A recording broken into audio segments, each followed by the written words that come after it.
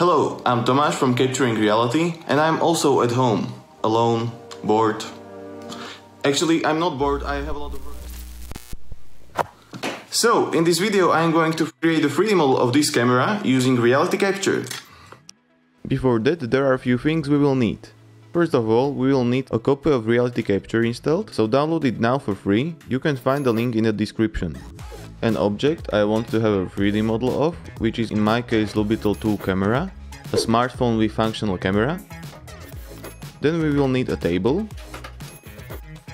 a computer, a newspapers or magazine with which I will wrap my table. This will help RealityCapture find more features in the images, a gaffer tape, and also a stand if your table is positioned low on the ground, just like mine. I have created mine from a bottle of protein powder. And the last thing is a place with nice diffuse daylight.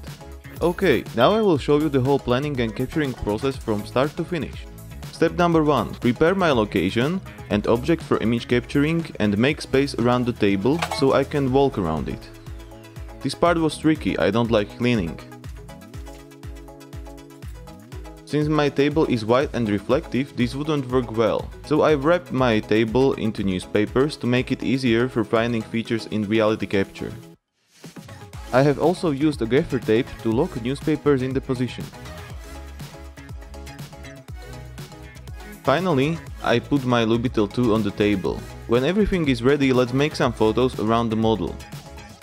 I basically need to create the half cube around this Lubitel 2 from my smartphone camera positions, while walking and capturing images around it. I should capture one point from at least 2 camera positions. Try to capture it with high overlap.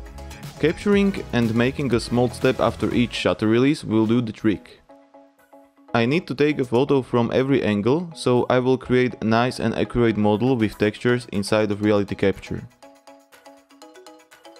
Now when I'm done with capturing process, let's upload these photos to PC and verify if there aren't any blurry images or bad exposure ones. I think all these images are okay. Now drag and drop these images to RealityCapture, align images, create reconstruction and textures. And here is the final 3D model of my Lubitel 2. This looks great. I can now share it to Sketchfab so others can see it.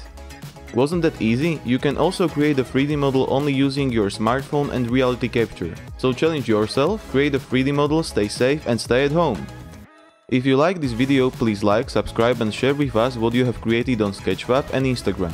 Use hashtag RC@home so we can see what you have created. I am Tomasz and thank you for using RealityCapture.